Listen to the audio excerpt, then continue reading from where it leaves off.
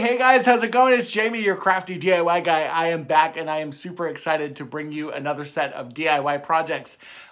Before I get into the projects though, I do want to say thank you to all of my subscribers. I appreciate you guys so much, especially those OGs that have been around for a long time. If you're one of my newer subscribers, thank you also. And of course, welcome if I haven't had the opportunity yet to say welcome to you personally.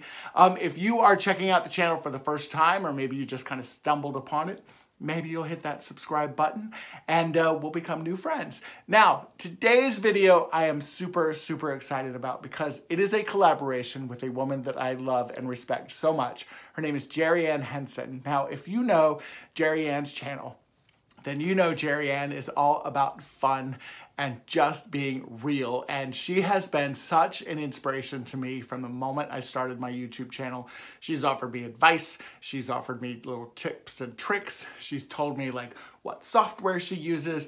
I love her so much. And her husband, Jim, is also equally as amazing. Now, today's video is a collaboration, so be sure to check out Jeri-Ann's video. I've got it linked in the description below. Also, I'm going to link her Instagram and her YouTube channel as well, so you can subscribe to her if you're not already not. So here is a look at her channel information, and then we're going to jump right into the projects. As you can see, Jeri-Ann Henson's page is filled with all kinds of great content. She has shopping hauls, she has cooking, she has subscriber mail. She literally has a little bit of everything on her YouTube channel. Also, her Instagram channel is equally as wonderful. She has a lot of great content, and you can also get a look into her personal life this way as well. And our first project today is from William Sonoma Home. We are going to recreate this vase for less than $2 with Dollar Tree supplies. I took one of these rounded vases with the flat top from Dollar Tree. Also a 4-pack of these glass bowls that I picked up the last time I went to Dollar Tree, which was about 3 months ago. It feels like it anyway. If by chance you can't find these materials or you don't have them on hand, you can use one of these small skinnier vases as well as these plastic serving kind of like dessert cups that you can get at Dollar Tree. And then for my paint, I just used this Rust-Oleum 2 times the coverage ultra white matte spray paint. I just simply took my super glue gel that I also grabbed at Dollar Tree and just used a generous amount across the top and then just glued this small glass bowl on top kind of like this.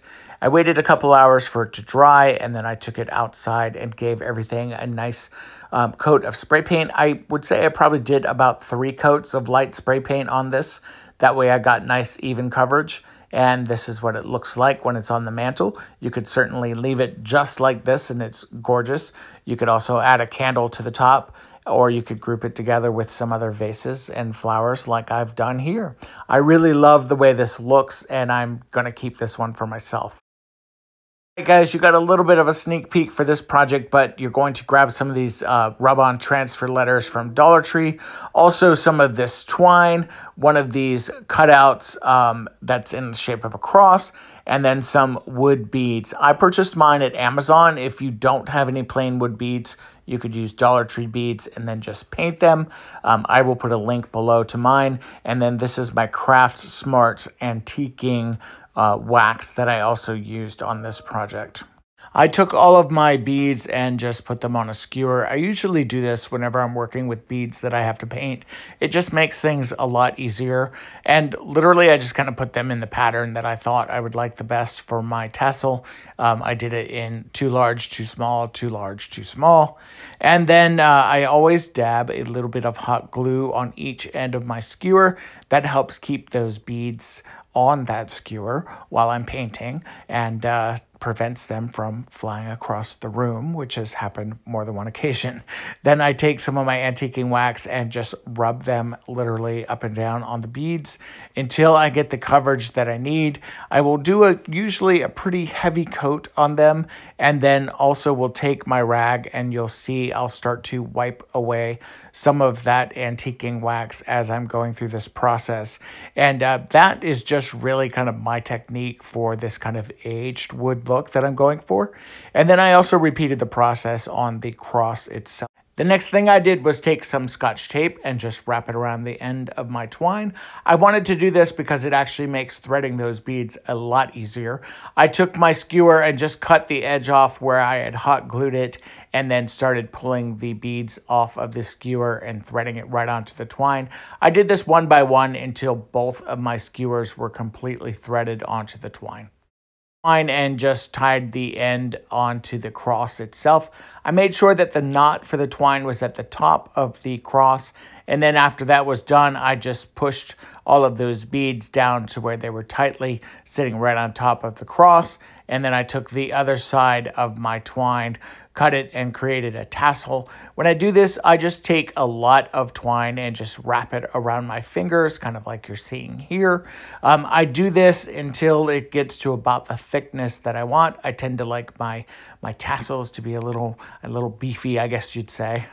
And then I took the end of my twine there, and as you can see, snipped off a little piece, tied it just at the end to help keep it together, and I did this kind of in a loose knot. And then I spread out the kind of the loop or the circle, hopefully this is making sense, and just kind of fluff the end of it there and cut it. That way it would be kind of tassel-y looking. And then I wanted to tie off that centerpiece to kind of give me that tassel, and so I just proceeded to wrap twine around the kind of the top half there until I got it to a size and thickness that I like. And then after I did that, I was able to tie that off and then snip off the ends of that. And I did put just a little dab of hot glue just to hold that knot together and to make sure that it was good and solid. And then when I was done kind of creating my tassel, I just literally tied it on to the end of the rope. And that was it. And then I took a leftover peanut container. This is a plastic peanut container. I spray painted it white and then tied my tassel to the top of it. And I love the way this looks. And for my last project today, we're going to be doing another dupe. This one is this shell wind chime from Peir One. And for my last project, this is a Peir One dupe. I took one of these wooden dowel rods. I also took about 16 of these seashells that I grabbed at Dollar Tree the last time I was there, some fishing line that I had in my toolbox, and then also some of these wood or golden beads rather. These are gold hair beads that I grabbed at Dollar Tree. And then I just started to string each one of those rows of shells onto the fishing line. I wanted the golden beads to be on there to add a little bit of color and a little bit of texture, so I ended up kind of tying the beads at various lengths along the actual fishing line itself, and then gluing the seashells directly down to the fishing line. And then after everything was done, I was able to tie off each one of those kind of individual strands of shells and beads to the top of my dowel rod. I did spray paint this with an antique gold color before I did this, and then of course let it dry. Fishing line is pretty hard to work with, especially when you wear bifocals. It's very hard to see. And so I had a little bit of trouble getting these tied off, but once I kind of figured it out and honestly put the camera away, I was able to tie all of these strands onto my wooden dowel rod, and then I also just grabbed a piece of Dollar Tree twine and hung it or used it as a hanger on the top of the dowel rod as well, which gave me this lovely effect. I really love the way this looks, and I love the way it sounds when these are clanging together. I'm super, super happy with this one as well.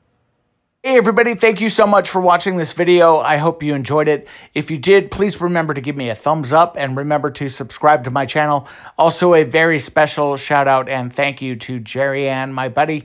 Please be sure to check out her collaboration below. It is linked in the description box. Also, stay safe everyone, and thank you again.